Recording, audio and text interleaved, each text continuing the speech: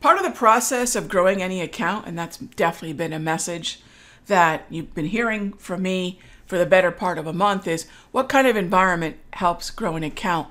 And it's really pretty simple. And I know that it's in many ways feeling like it might be too optimistic or even in many ways too naive. But I'll tell you this, staying bullish all year, even with the volatility that we saw in April, even with the volatility that we saw in August, and even in September, you know, we're 10 months.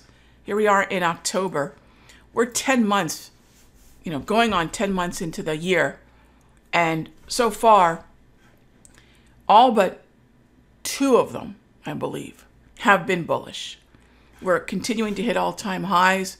We're continuing to hold on to gains from the year. And it only takes just a glance at the year to realize it hasn't been a straight shot up. That's not how it works. But overall, this is where we started the year, down here, at what, 4,700 and change on the S&P futures, and we are sitting up at 5,700 and change. This has been a 1,000-point overall price improvement this year. Now, how do we think about growing accounts?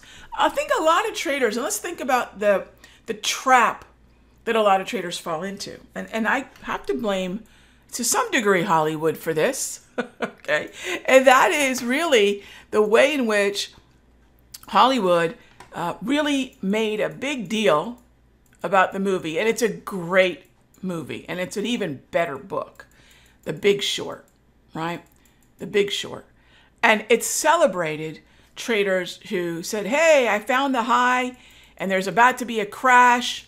And, you know, I'm talking about the Michael Burrys and the John Paulsons of the world.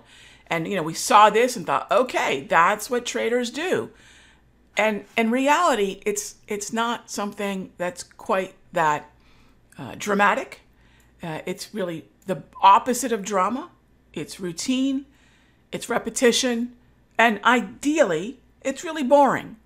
So the no drama comes from, hey, I'm not trying to figure out what the high of a trend is. I'm not going to try to pick this, you know, this random level where, as we went into August, you know, if y'all remember, we dealt with the yen crisis, the carry crisis. Am I going to try to time the thing that's unknowable and untimable? Right? If we think about what was happening through June, July, and into August, nobody was talking about some kind of crisis with the fact that the Bank of Japan had at that point hiked rates twice. Once at the end of April and again at the end of July. So we'd had 2 rate hikes from the Bank of Japan, and no one was talking about this until there was a massive miss in non-farm payroll. That, coupled with the Bank of Japan action, created the perfect storm, right? And Marky Mark was nowhere to be found. The Big Short, this perfect storm type scenario, traders are mistakenly thinking that's what it is. So that's what it's not. And if I can really just emphasize, there's no way to plan for the unseeable. But we can plan for the probable, right? We can plan for the probable, or as most traders know, we have a probabilistic mindset. And I always have a hard time spelling this. Probabilistic. There we go. It's a lot of B's and P's. There we go. Probabilistic mindset. What is most probable? And I will tell you, it's continuation.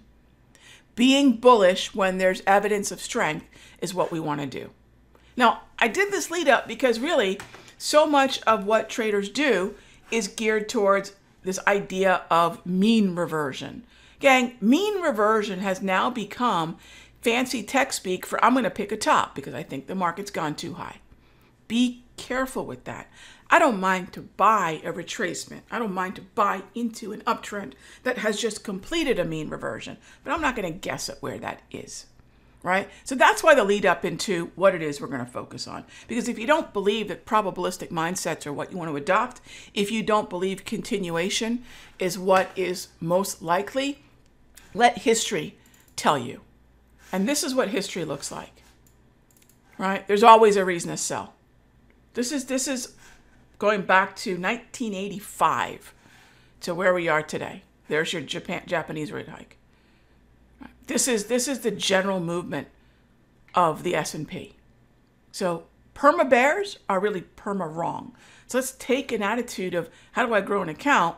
Well, we got to be bullish for the most part. Doesn't mean we can't short and take advantage of it, but if we're looking at the best environment to grow an account, that's going to be to the long side. Where are those things right now?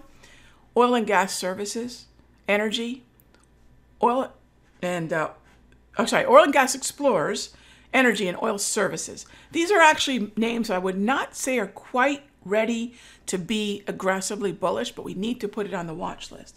We need to put names like Schlumberger, Halliburton, Exxon, Chevron, ConocoPhillips on the watch list. What else is strong so far month to date? Semiconductors and XLK. So if you've been wondering, are we going to see Q3 to Q4 sector rotation? There it is, right there. In fact, some of the stronger names in June, July, even July, August, were gold miners, staples, real estate. All right, we knew that consumer discretionary is quite strong in June and July, August, really July, August, September. There was healthcare that was pretty strong. These have all now rotated. Now, rotation means what? Taking profit in one place and bargain hunting in another. So you can definitely see going into Q4, it's a different group that's sitting at the top of the leaderboard in October. And if our watch list isn't fluid, we're going to miss this. We're going to still be trading what was, not what is.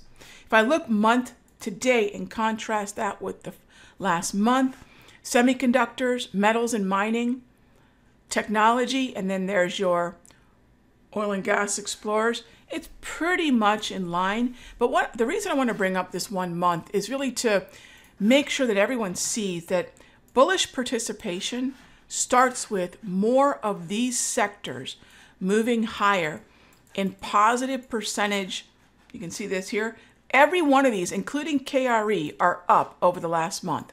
This is what true, meaningful participation looks like. So if folks are saying the markets are bearish, they're too high, that's not necessarily true when you see more and more sectors, disparate sectors. ITB doesn't care what XOP is doing. XLK doesn't care what XME is doing. These are different sectors moving for their own reasons to the upside, with only 3 sectors that are bearish right now. And two out of three of them are defensive sectors. So this is not money flowing into defensives. This is not a fear play. And this is why I'm going to continue to say it may not be smooth. It might definitely be rocky, but these are the places we want to be bullish, and this is how we figure it out.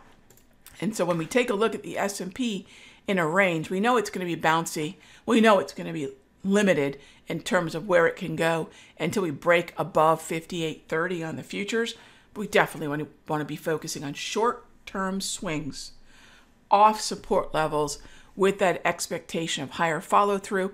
And if and when we break 58.40, look out. That could bring that next leg of movement higher. Hey traders, Raghee from Simpler Trading. Thank you so much for watching this video. Be sure to leave a like and a comment below. And remember, subscribe and click the bell icon so you'll get notified of the next update. And when you're ready to join me for live trading, be sure to head on over to simplertrading.com. I'll see you in the next update.